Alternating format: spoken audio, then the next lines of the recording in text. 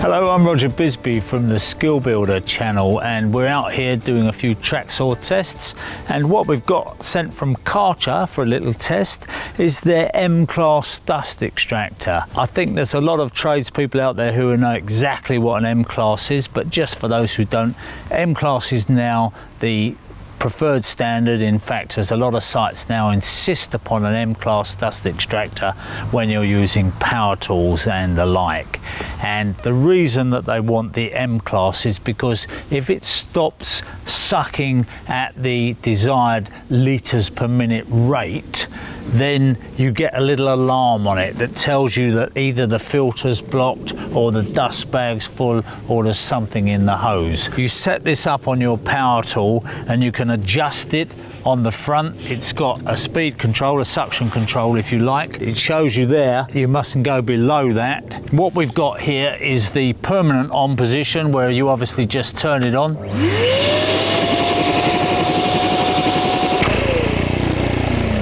And it's always on, or we go round to here and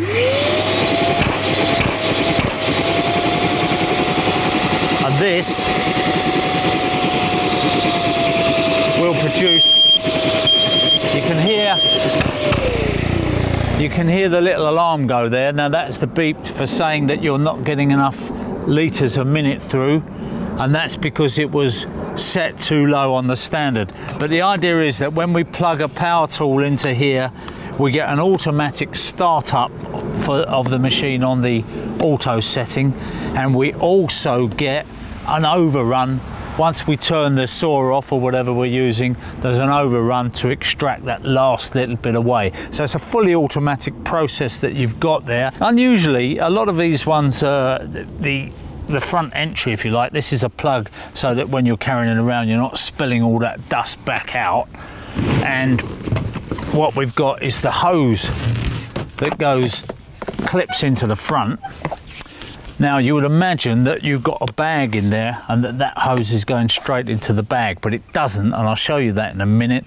What it does is it has an elbow there and it goes down into the bag. Now the significance of that, as you'll see in a moment, is that you have to use bags which are configured in that way, so it limits your choice of bags, and that may be a consideration. I haven't checked out the price of the bags on this machine, so you don't want to get into the situation where you're buying a dust extractor and then they've got you by the short and curlers in terms of getting the replacement bags, you know. So what we've got in the side here is a nice little adapter, universal adapter, rubber one. We've tried this already on some saws, and if you take that nozzle off there, we can then put on the dust extractor nozzle there and plug that straight into whatever power tool we're using. Now it's a bit fiddly when you come to remove that, because you've really got to press those little yellow clips in tightly in order to get that off. So maybe that's a good thing. Maybe that nobody wants that coming off by accident,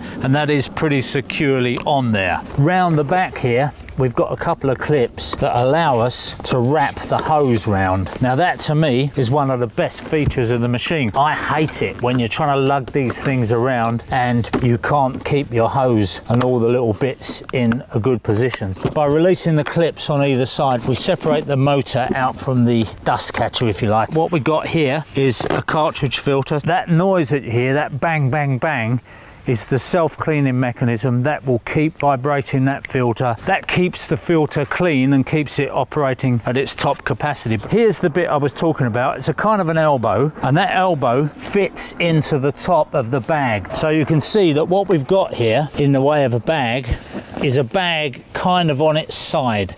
So you'd have to have a look, excuse me while I fill my face up with dust, you'd have to have a look and see whether you could find a bag that would allow you to do that, to have it upwards. I think it's probably all right. I think you probably find that you can do it, but I'm not 100% sure of that.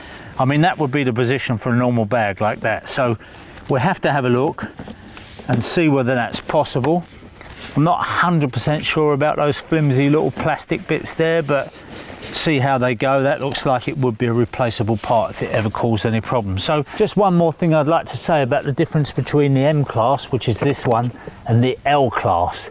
There is actually no difference in the filtration of those two machines. The only difference that makes one an M class and the other one an L class is having that warning when the bag is blocked or the filter is blocked or that is sucking below its capacity. Without that warning, it becomes an L class machine. For most jobs, if you're sucking up MDF and all those kind of nasty things that you're using out on site, this machine will do the job, and more importantly, it'll tick the box and get you on site, whereas some of those other machines won't.